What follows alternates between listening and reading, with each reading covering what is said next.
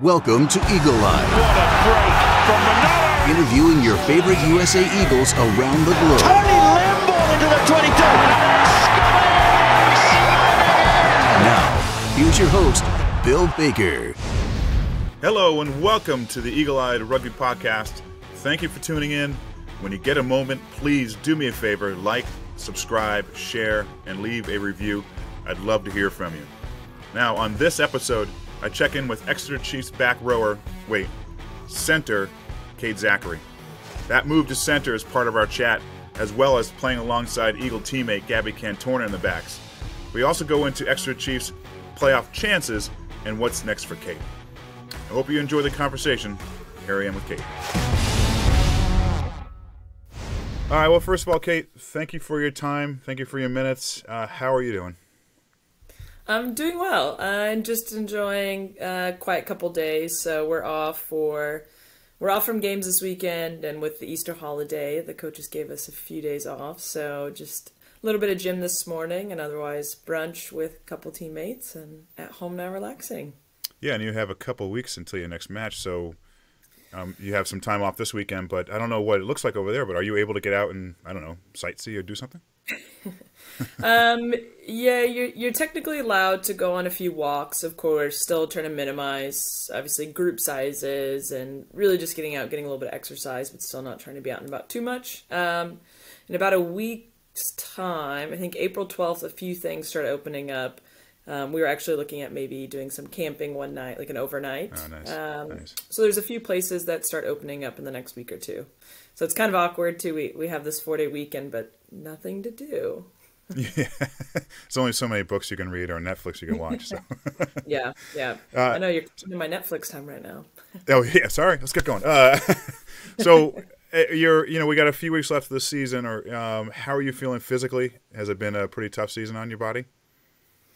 At times, it's been a very long, consistent season, which is great. It's fantastic. I mean, it's an environment I haven't been in a couple years since I left Sevens. Mm-hmm. But honestly, feeling very good. Like I truthfully, despite the postponement of World Cup, was kind of feeling like I'm a bit more in my prime at the moment. Feel like I'm kind of all cogs and everything are moving. They're well oiled, so feeling good.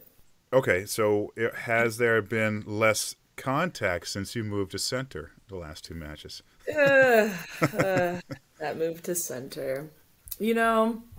All respect for backs, but I do greatly miss those 5-meter, rhinos as we'll call them, and I think a lot of teams do as well. Those 5-meter just grab your buddies and run into other people and bash each other over the line, and line outs, just kind of all those.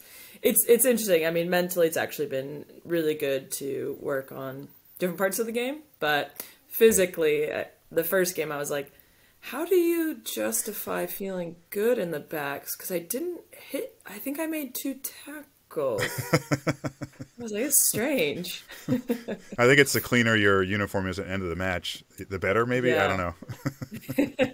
Well, unfortunately for me, that was when we played Saracens then, and it was turf, so no one was dirty. Oh, right. Well, you seem to be a natural there. I'm assuming you have played center before. I mean, player of the day in that first match? So when I first started my rugby career, with some friends and things like that, it was just, hey, you're fast, you're quick. We don't want to teach you many rules. So play center. We'll just throw you the ball and just run down the sideline. So in the very few games I ever played early on, I was a center. Also, I think more so they didn't have to really teach me anything. So how did that move come about? Was that something that Susie thought, maybe with Rachel coming into the scene be more beneficial to the team? Well, unfortunately, we've had a couple injuries and other setbacks for other players. That's just unexpected, and unfortunately, it's been kind of a couple in the back line. And then Rachel has come over. We've had a couple other few standout players who've been around as well. You've got Abby Fleming, one of our Welsh players, who's a consistent performer. Comes off the bench a lot. So we've got a lot of depth in the back row at the moment. And so, it was kind of one of those, unfortunately, missing a few people in the backs now. We have to make it up. And where are we strongest? So is this a situation where Gabby was a little upset because there's only room for maybe one eagle in the centers? Right?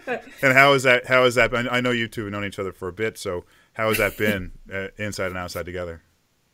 Actually, it's probably been the nicest Gabby's ever been to me, because I think she wants to still see the back line be successful, so she's had to take me under her wing to ensure she's looked after, honestly.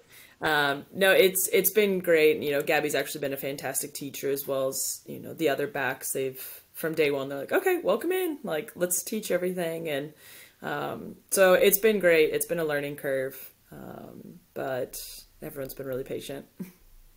Well, and speaking of everyone else, as a team, you know, what makes this Chiefs team special? You know, why do you play well together? Truthfully, I think it is the newness we have right now. You know, everyone is, when they came together in August, before we even got here in September and things like that. I mean, just about everyone was relocating or transforming some part of their life to come here, whether, you know, even if they were already here in Exeter, to make the decision to play for this team and commit to it. I mean, that's also a big change in life, changing work, possibly school studies, etc. So there's a bit of that factor of just everyone is new, everyone is buying into something, and so really there's so much to learn. Every day is kind of exciting. Every day is like a first date in a sense, where you're learning something new about someone, and which keeps everything it's really exciting. The energy's high.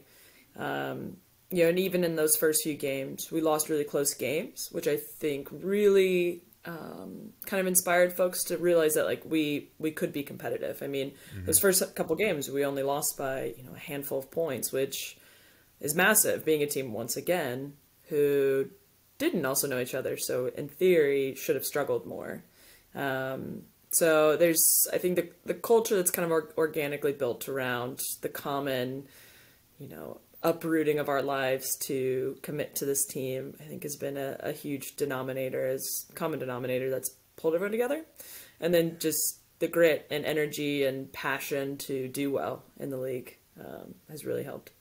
Yeah, and some big wins, you know, over Saracens. Obviously not the last time. And then the wins come, and then really the ball just gets rolling from there.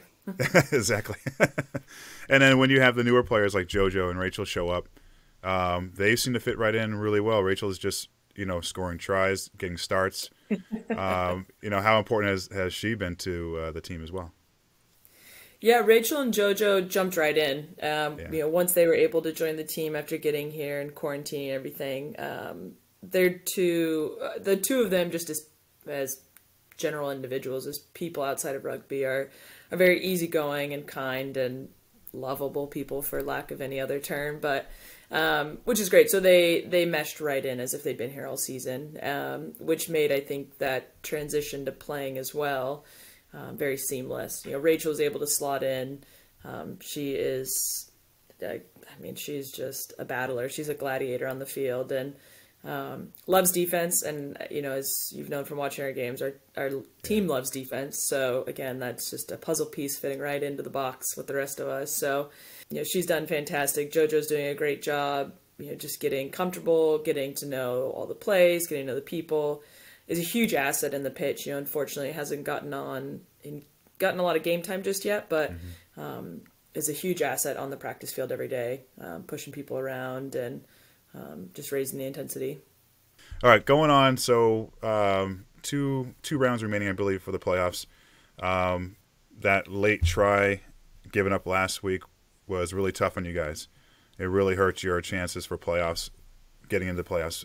So can you paint a picture of what your chances are like right now and what it would take to get in? Yeah, so obviously the math isn't great. Unfortunately, there's a bit that's more out of our hands. You know, so after that game, and there's definitely a lot of disappointment just around that. I mean, we needed a few more bonus points, but at the end of the day as well, it doesn't come down to just that game. I mean, there's other games that a few things didn't go our way, that maybe we let off the pedal a little too early, etc. So it does kind of, when it comes down to that last moment though, and you have to have this nail biter of a league table finish, it's hard not to think about some of those other games though, or earlier in the season that we just missed the mark too many times. But Yeah, so a lot of things. Again, we have Sale coming up in Gloucester. Those will be two really important games. Again, we still need to go in, we need to win, and we need to come out with a few bonus points. But it really is going to come down to some of those other top four finishes and how their outcomes are. So you touched on the World Cup postponement earlier, and you took the words out of my mouth. It seems like you are definitely playing at your peak right now, your prime. So when you heard about the postponement, what was your immediate reaction, your emotions to that? It was interesting. We got an email from Emily Bidewell, our high performance director. It was about 6:15 or so. It was a few 10-15 minutes before we were heading up to the training pitch here. And it was just girls, I want you to know before the news comes out publicly, but this is happening. And it was really tough. It was the weekend before we were playing Wasps, which again was a huge mile marker for us trying to make top four. So you're in this conflicted mindset of the immediate nature that you need to be mentally engaged in. And then of course the secondary, again, why we're here, why we're doing what we're doing and what we're working to, is now being recommended to be pushed away. And so we took 5 minutes, me, Jojo, Rachel, everyone, we kind of just read the email aloud together, took 5 minutes to just say any feelings you had. But then honestly, we had a job to do.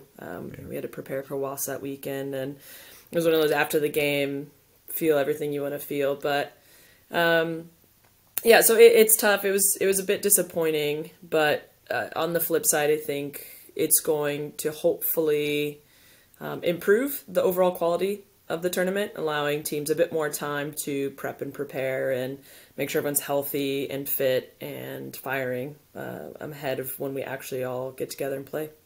When I spoke to Rob about this, it's difficult. You look at you 4 or 5 over there are playing at a high level, but then outside of that, who else is playing? So potentially this is actually a really good thing overall for the USA squad, maybe to wait a year, so that way there's a season at least under their belts of playing. Would you agree? Yeah, I think so. I mean, going into what would have been 2021, right, if we had it stayed the same, I think we would have been extremely competitive. Mm-hmm. The girls back home are working extremely hard. The programs the staff are putting out, I know everyone is bought in. They were prepared to change their lives. I mean, so many people had already put into motion job changes and things like that. So that's the toughest part at the moment, mentally and emotionally, with the postponement. But if we can overcome some of those in the next year and keep the focus up, support people on and off the pitch, then yeah, I think we have a great shot at being a top 4 contender. And Kate, last thing for you, what's next after the season for you? That's a great question. Well, at some point I'll come home. That much I know. Still trying to figure that out exactly. We're starting discussions about next year. Whether we want to come back to England or not. What does that look like? With the postponement, Rob and the staff are still kind of compiling what the next 6 months look like for USA. So we'll probably have a camp in the summer. Hopefully some games in the summer and the fall. But once we finish here in May, I think just come home for maybe a few weeks and relax. and do nothing. I think that's I think the only thing for sure is I'll come back to America sometime in May. That's about it. All right, well, that's good. That's good. At least you got that much ahead of you, so that's fine. Yeah. All right, listen, Kate, thank you so much for jumping on with me and spending your free time. I really appreciate your responses to these questions. Yeah, of course. Thanks for having me.